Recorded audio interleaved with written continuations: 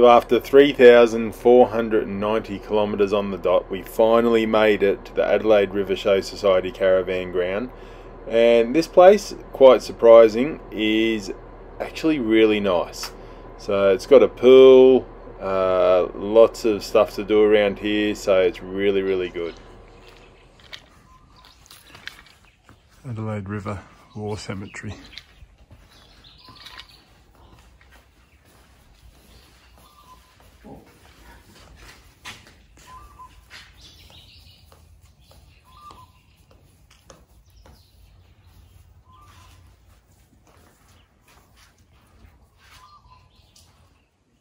So we were just at the Adelaide River War Cemetery, and there's a bit of a video, a bit of a TV presentation up one end, just over there on the right hand side, and then you walk through the cemetery.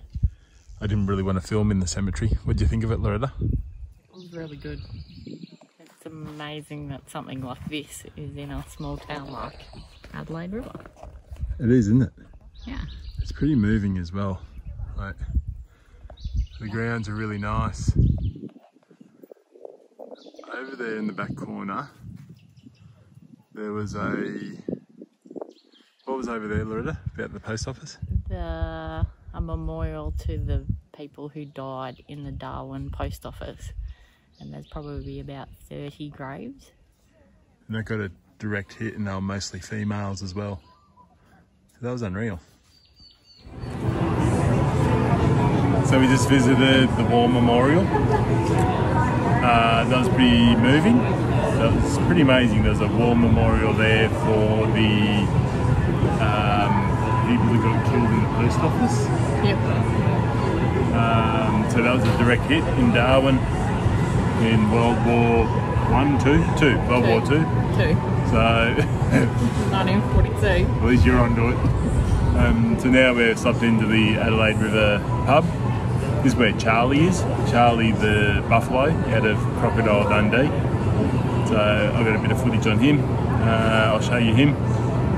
So if you're in the Adelaide River, come to the pub, check Charlie out, the buffalo. The beer's cold, that's the main thing. It's pretty cool.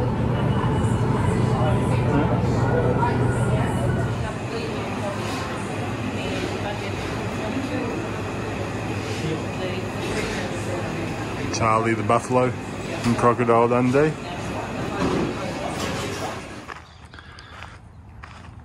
So this is the Adelaide River Show Society Caravan Park. It's pretty cool. You drive in, there's the caretakers on the right hand side. Just go in and see them. They'll look after you. They've taken us for a bit of a tour of Litchfield National Park, which is really good. I'll put all their details in the comments down below. I think they've got a Facebook site, so I'll try and throw that in somewhere. Bathrooms are really good, nice and clean. They've got powered sites. The powered sites under these awnings, which is good, gives you a bit of shade. No TV reception, so you do need a satellite if you want TV, but it's just really nice. They've got a pool here. No fires allowed in here, but if you want to have a barbecue, there is a barbecue. Might need a bit of a clean up there, but I suppose get that going, and that's the only fire you could have. The pool area, nice, clean, tidy. Kids pool, nice and safe for the kids. Bit of a shady area over the pool on one end. So yeah, nice pool, nice area.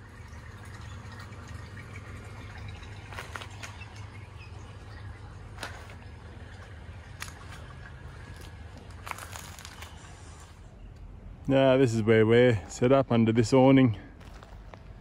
It's pretty nice under there. It's on the racetrack, So at the moment it's just at the end of the wet season, so they're actually slashing and getting that sorted, ready for the races. That's the show society up that end. Apparently when it really gets going, they fence it off from where am I, about here? Yeah, they fence it off across here, and that's the show society, a bar up the end there. Yeah, it's pretty good. But the camping area, so from where we are all the way down here, barbecue area, down the end there's a block of toilets, and that's all powered up to there. Then after that is the unpowered sites. Yeah, some nice areas to do some camping in.